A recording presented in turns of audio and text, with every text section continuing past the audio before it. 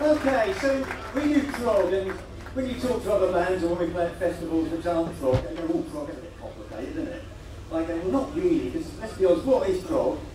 It's basically, a typical prog song is basically the guitarist and the keyboard player come up with a riff, which isn't really good enough to be a song. You know, we bang it at the beginning and call it an overture or a prologue or something pretentious. We then stick on a sort of a verse and a chorus, which, but because prog songs never have a middle eight, that sort of never works. We have to then stick on another verse and a chorus, totally detached from what it was in the previous one. And then we're up to about sort of a 6-7 minute mark at this point, so we then morph into the middle section, which basically means the bass player wants to play in a different key, the drummer wants to change the time signature, the keyboard player wants to get a new sound out on his keyboard he's just bought, and we tortuously go through this pretentious nonsense and somehow drag it back into the original song, but this time it's one louder, because one louder is of course one better. And then of course we end it with an ego guitar solo. Because what song is not improved by guitar solo at the end? What do you reckon? Have we got any guitarists in the audience tonight? Hands up. 1, 2, 3, 4, that's you, 3. Put your hands up, everyone. Okay. Right, keep your hands up if you're a left-handed guitarist. Yeah, it's not so easy, is it, left-handed? Anyone can play a right-handed guitar. Anyway, this is our prog song. It's the title track of our second album. All up in English, called The English Way. Oh, and just to complete the pretentiousness of it, we start with a bit of Elgar, because that always works.